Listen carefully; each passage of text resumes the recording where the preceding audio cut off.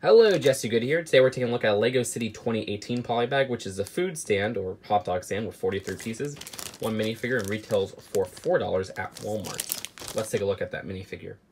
We have a pretty standard chef here. He almost looks like the Swedish chef with that little stash right there. And I did give him one of the extra pieces for the wiener for him to kind of hold. So here is the hot dog cart build. I love this build. It's just a little food service thing to put in any LEGO city, and that's like right up my alley. We do have this green trash can right here, which of course you could open. It'll give you anything to put in there, but I guess you could put some spare pieces if you want. And that's not anything too rare, but still a nice addition for them to include in the set. And the actual hot dog push cart is awesome. I love the use of the bike wheels for the back wheels.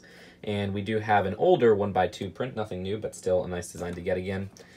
On this side right here, they actually have a little play feature where if you twist this, it spins the little umbrella. I think that is adorable. And up on top on the umbrella, they give you a hot dog to use as a sign. Now you could also use that as something to serve. And then they give you a hot dog to serve. I wish they maybe included one more hot dog. That would have been really neat. But that's just a small complaint. And other than that, they have a ketchup and mustard dispenser, we could assume. And yeah, that's really it. A really cute little push cart that you can make the minifigure hold and just push around, and you can put it in any LEGO city. And I highly recommend this for $4. Like, this is one of the best polybags of this year. I'd give it an A. Now, other than that, there's one last thing, which is the instructions.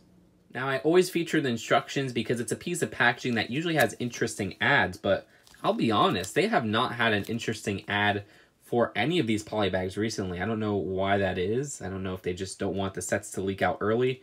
So maybe I should just stop featuring the polybag instructions. I don't know. What do you guys think? Leave your thoughts in the comments below. I'll see you guys later. Peace out.